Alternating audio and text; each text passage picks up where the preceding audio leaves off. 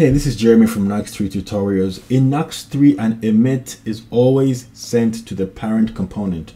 Always sent to the parent component. So here, the first thing you need to do is define your emits. Define the events that you're going to send in this component. So this is how you do it here. Let's go to somewhere that is where this is simpler. So in your script setup right there, right? All you need to do is write this one line here, const emit define emits, and then you write the emits that you need, and then emit clicked. So this event that we've defined here, we're gonna emit it, send it up to the parent component, and we're gonna send some value with it.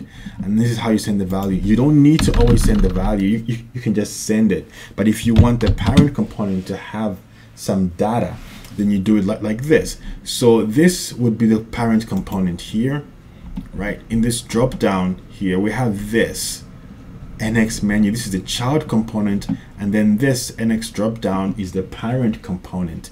And so here you have at clicked, menu clicked. So when we're saying that whenever we receive this clicked event, which is this clicked event here, and we have that value, we're gonna send it to this function, and this menu clicked function will receive that event here. And then this can also, you can do whatever you need to do with this value, but you can also emit to the parent component of NX dropdown. So you can continue emitting events to the parent component, and that's all you gotta do. Hope you like this video. Hey, let me know in the comments below, what is the most frustrating thing you have with Nuxt 3?